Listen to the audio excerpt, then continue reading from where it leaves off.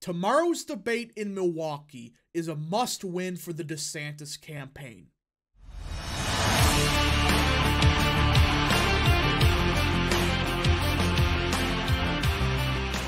What is up, people of the internet? It is me, Real American, back again with a new video, and today it is time that we talk about the 2024 Republican presidential primary.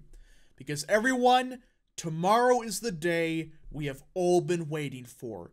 The very first debate in the 2024 Republican primary cycle.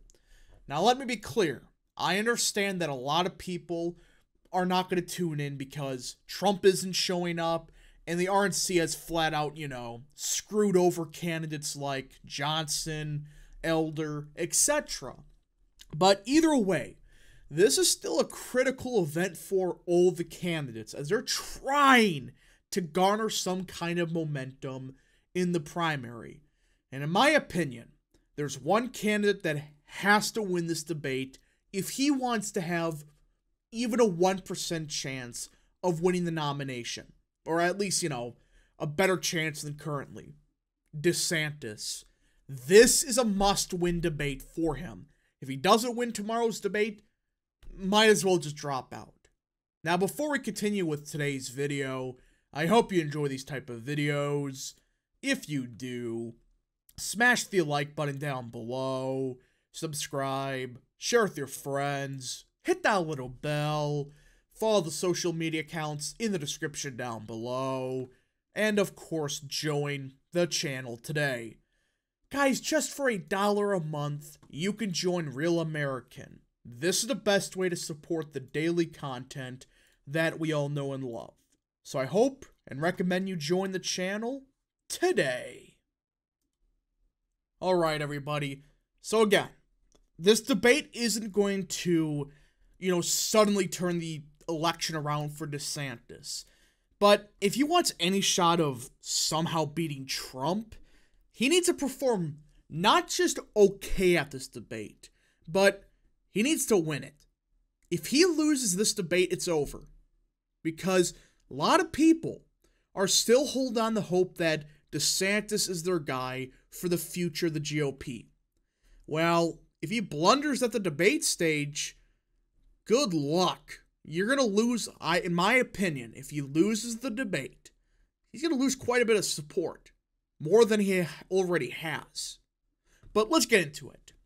Governor Ron DeSantis on Monday warned hundreds gathered at the beachside restaurant of the existential crisis facing America if he is not elected president in 2024. For the once rising Republican superstar, however, his moment of truth may be coming just 2 nights from now, aka tomorrow. We are in danger of being the first generation to turn over new generation a country that is less free and less prosperous than the one we inherited, DeSantis told the crowd of supporters who came to cheer him on before this week's GOP debate. The Republican governor's visit was billed as a pre-debate party, and in many ways it resembled that as people drank beer and ate food as the late summer and still relatively hot sun bore down on them, aka welcome to Wisconsin. So, he did some events in Wisconsin, and you can really tell that, yeah, he's starting to get a bit, I wouldn't say, it's like borderline desperate. I mean, he's trying to act so relatable. I mean, he's doing a bunch of these events in Wisconsin. It's like, yeah, people think of Wisconsin, they think of beer and cheese, which, that is true. You could just tell it's starting to get to a point of they need to win the debate on tomorrow, I should say, or it's over. The 2-hour Trump-free setup offers DeSantis an opportunity to improve his diminishing performance in the polls, but presents him with a challenge: how to convince Republican primary voters to embrace him without attacking Trump, who is far ahead in every major public opinion survey. Now, a leaked memo outlining a preferred debate strategy, drafted by the firm running the PAC that is all but running the DeSantis campaign, advised the governor to defend Trump, DeSantis later said he was unaware of the contents of the strategy document. Yeah, right. Yeah, I'm sure of it. The super PAC that's keeping your campaign alive. I'm sure that you never heard about this memo. Baloney. So, DeSantis, his advisors are telling him, listen, pretend to like Trump for 2 hours and don't directly attack him. I don't know how that's going to work. I mean, there was a far more effective strategy to going after Trump. It's by saying he was the best president since Reagan or whatever. But it's time we evolve the MAGA movement into something more. It's time that we evolve into a larger, more conservative movement or something. Not just, oh, I'm just going to worship Trump 24/7. People aren't asking for that. Just do what Ramaswamy does. Say, I'm running for president, but I do believe Trump was a solid president, and while I think we need to move on and, improve on the movement, I still support him, and he was a good president. Why do you think Ramaswamy's picking up steam? Because he's not running just on being on the Trump candidate. I'm Trump, or I'm anti-Trump. I'm anti-Trump. It's like, yeah, he's defending Trump, but he's doing it in a smart fashion. The memo also suggested DeSantis should attack political neophyte Vivek Ramaswamy, who has crept up in some early state polls. But going after candidates trying to catch up to him runs the risk of elevating their stature and with an electorate that is just beginning to tune into the race. That is 100% true. Say what you will about Ramaswamy, Burgum, hopefully Johnson and Elder. Say what you will. A lot of people still don't know who these guys are. And while Ramaswamy has been picking up a lot of steam, people are like, who? What's this guy's last name? How do you say it? Is it Ramaswamy? Swami? What? Sandwich? It's like, people still don't know who Ramaswamy is, or Swami. I still get that mixed up at times, but there are a lot of people that don't know who he is. And the DeSantis campaign, you can't just go vehemently after one candidate. It's not going to go well. Because you run the risk, like this article says, of just giving him, fuel to add to the fire.